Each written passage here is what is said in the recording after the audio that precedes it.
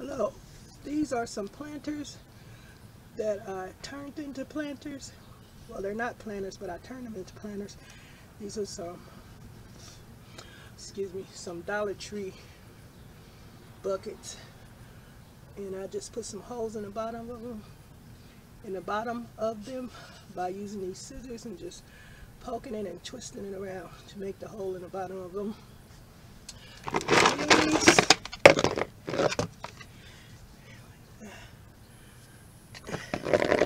I'm going to be using them to put my herbs in or whatever else I want to do, but I just want to share this.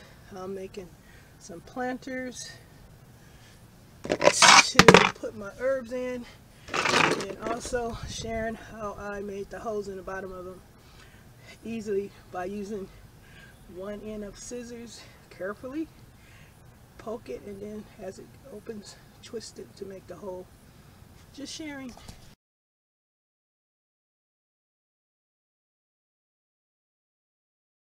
Okay, I have repotted my herb plants into some bigger containers that I got from the Dollar Tree. That's my lemon balm. Did I say lemon balm? Lemon thyme. I don't know why I said balm, but it's lemon thyme plant.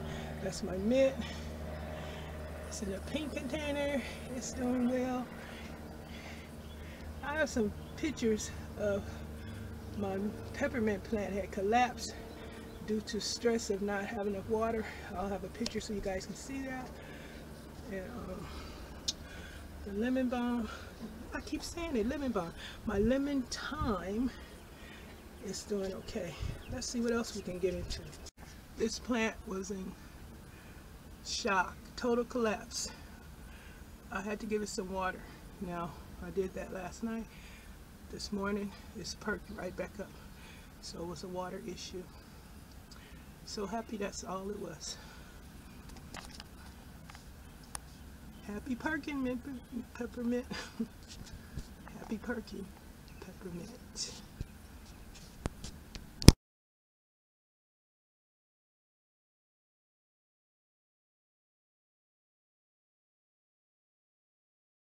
New growth on my starfish, Sansevieria, aka snake plant.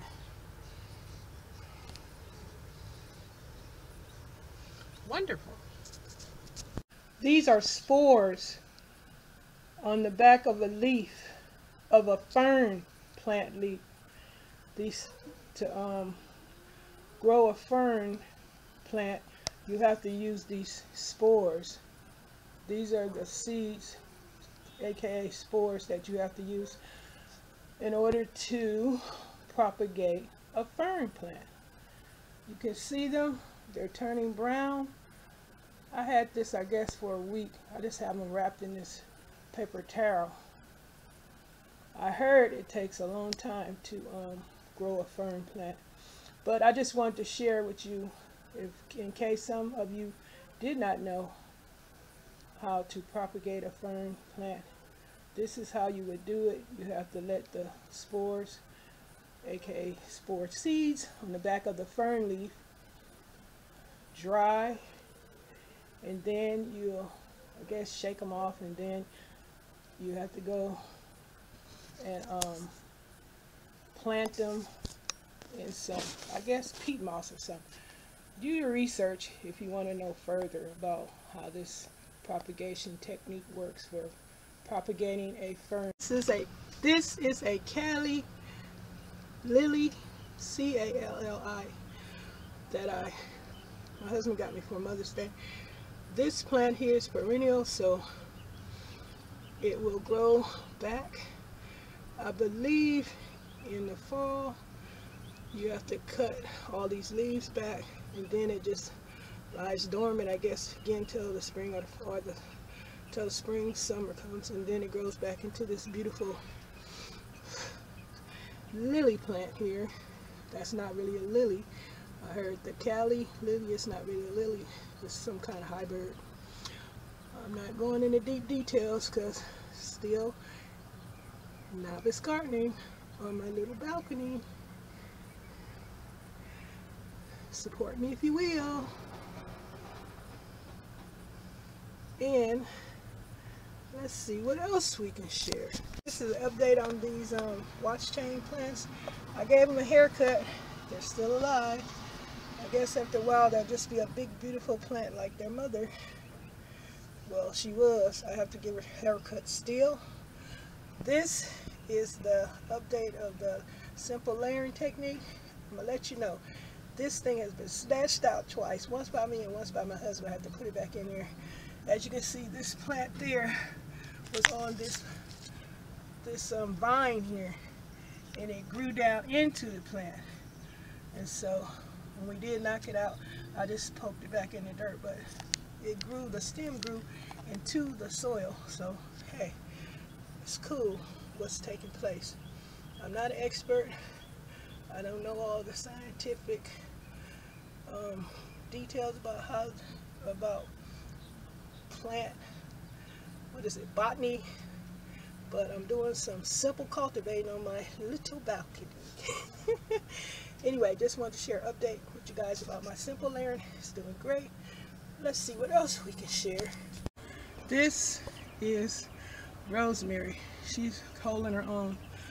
I just got to remember to keep the dirt moist, not soggy wet, because some herbs don't like soggy wet soil.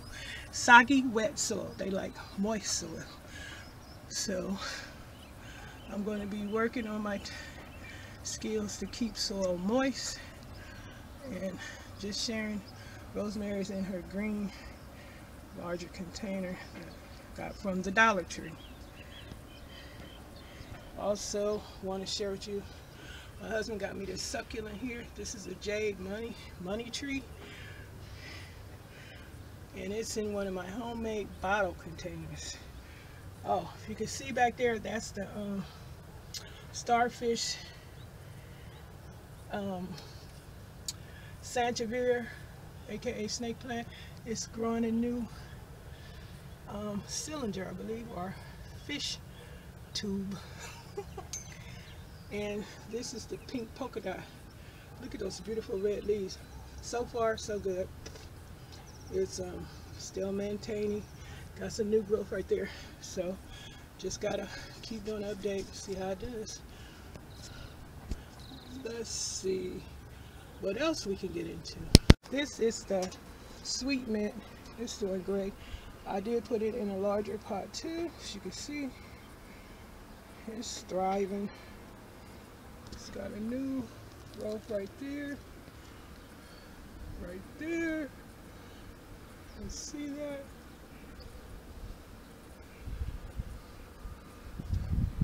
The oregano's coming back. Just wanted to say, since I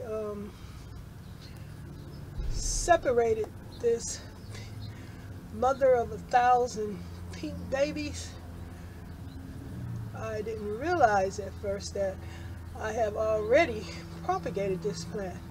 Dividing a plant is one form of propagation. It's a form of propagation. When you separate a plant to make more plants, that's a way of propagating. So my mother of 1,000 pink babies is propagated, and later on in the future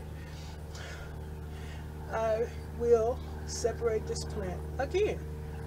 As you can see, it's doing quite well. I love it.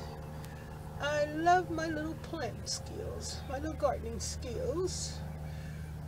Alrighty, just want to share that information in case some of us didn't know.